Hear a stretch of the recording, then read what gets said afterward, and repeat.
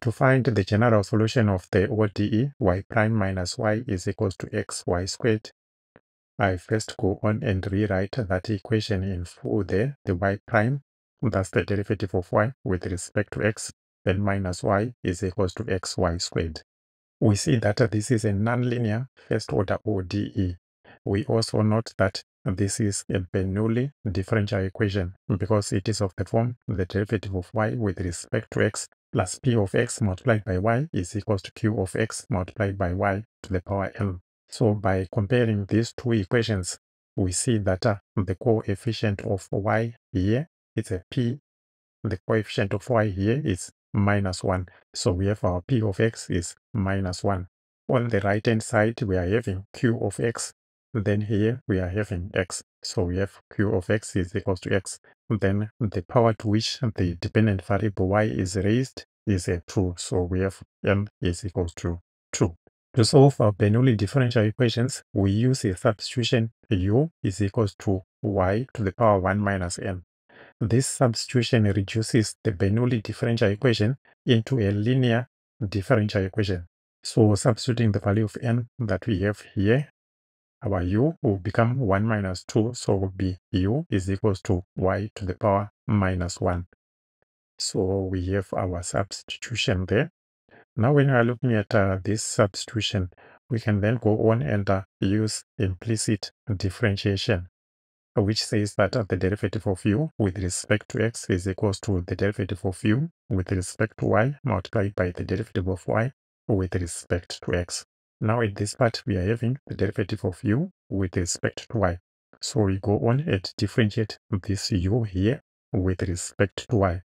So when you differentiate the u with respect to y, we get the derivative of u with respect to y is equals to minus y to the power -2.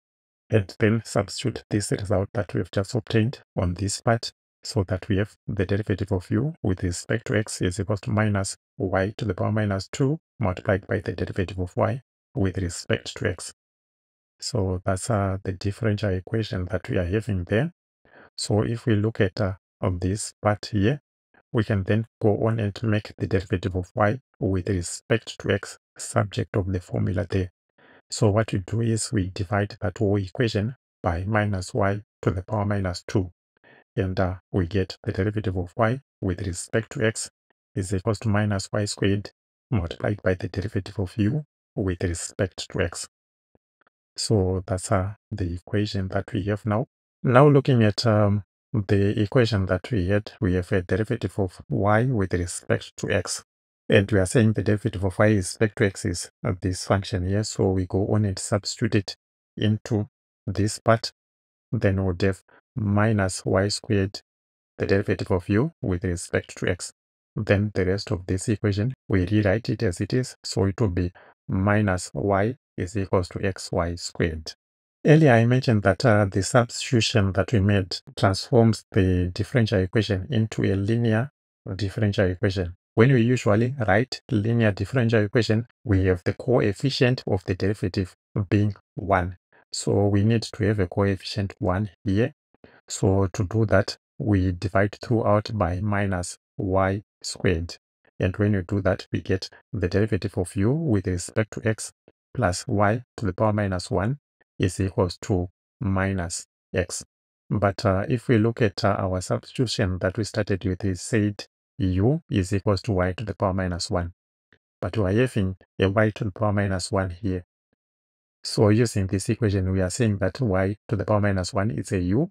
So our differential equation becomes the derivative of u with respect to x plus u is equals to minus x. So that's the differential equation that we have.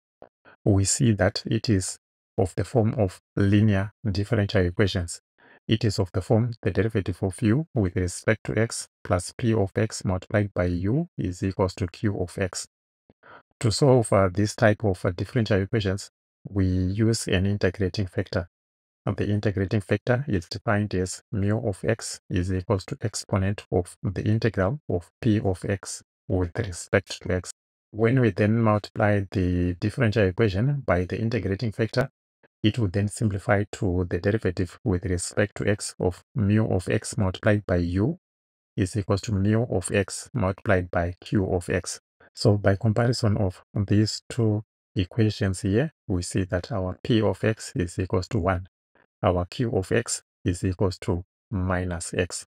So using this p, we can obtain our integrating factor, put it here. So it will be the exponent of the integral of 1. The integral of 1 there is an x, so our integrating factor mu is equals to exponent of x. Then we go on and substitute the mu and the q into this equation here, so that we have the derivative with respect to x of exponent of x multiplied by u is equals to minus x multiplied by exponent of x. So that's the equation that we have. We then go on and integrate both sides with respect to x, then solve for u.